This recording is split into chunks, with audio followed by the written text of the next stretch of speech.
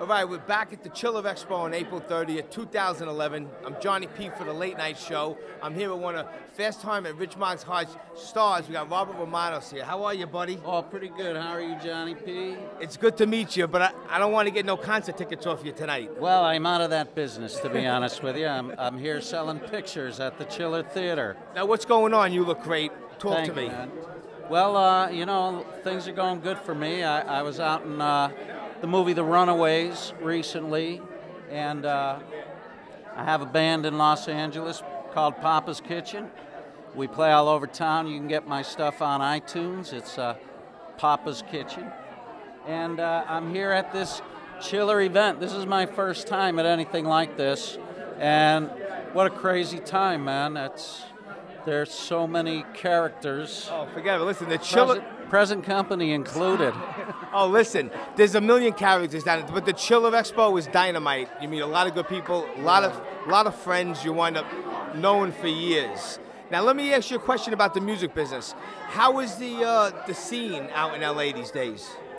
Well, you know, it really hasn't changed. The music scene in Los Angeles, you play those local clubs all day long, and people will tell you want to get discovered, go to Atlanta, you know, go somewhere else.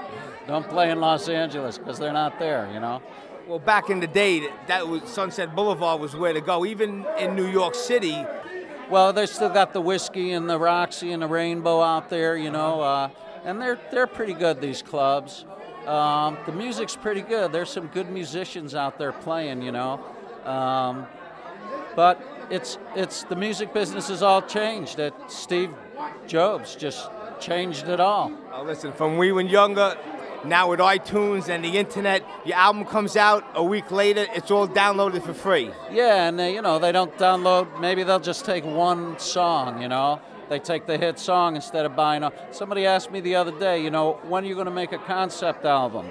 I said those days are gone. Yeah. Because no one will, you know, nobody downloads a concept album. They'll download a song or two. So, but that's cool. That's just the way the business is these days, you know. See, this is the best. Like iTunes, we're on iTunes. You get paid 99 cents a song. But if like Rap City gets it, I got a check a couple weeks ago. They paid me 8 cents per song because it was bootlegged. Well, wow. Well, 8 cents. 8 cents. Takes a lot of songs to get a coffee out of that. Yeah, forget about it. Now listen, do you talk to any of your castmates from the Fast Times? You know, everybody's so busy these days. They're traveling all over the world and working all over different areas. And when we're in town and we see each other, life is great. Yeah. Everybody's cool, you know. But truth is, I don't see anybody often, you know. Everybody's very busy.